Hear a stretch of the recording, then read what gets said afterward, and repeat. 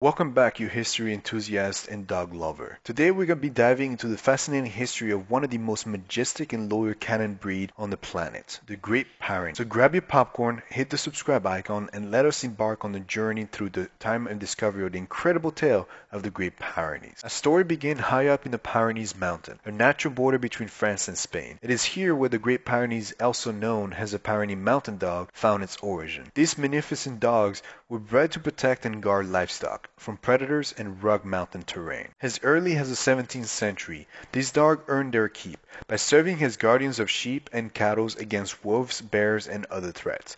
Their striking white coats not only helped them blend into the snowy landscape, but also symbolizes the purity of nobility. In addition to their livestock duty, Great Pyrenees dogs became companions to nobility and aristocracy. French and Spain royalty adored these gentle giants, often keeping them as status symbols. Great Pyrenees made their mark in art and literature. They were featured in paintings by famous artists and writers like Alexander Dumas, who mentioned them in their work, further elevating their status in society. Fast forward to the 20th century, the breed popularity spread beyond Europe. In 1933, the American Kennel Club, AKC, officially recognized the Great Pyrenees. Today, they are cherished by families worldwide for their calm and gentle nature. The Great Pyrenees also play a unique role during World War II. They served as courier, delivering messages throughout the treacherous condition in the Great Pyrenees Mountains between France and Spain. Their loyalty and bravery saved countless lives. Let's take a closer look at the characteristics that make these dogs stand out. They are also known for their striking appearance and thick double coat that keeps them warm during the cold climates. Their almond-shaped eyes exude intelligence, and their tail have a distinct curl. Despite their imposing size, Great Pyrenees dogs are known for their gentle, patient nature. They are excellent with children and make wonderful family pets, provided that they receive proper socialization and training. Today, the Great Pyrenees continue to excel as guardians and companions. They are often found in farms and ranches, diligently protecting livestock. In suburban and urban settings, they make loyal and loving family pets. And there you have it, the remarkable history of the Great Pyrenees. From the origin of the Pyrenees Mountains to their role as guardians, companions,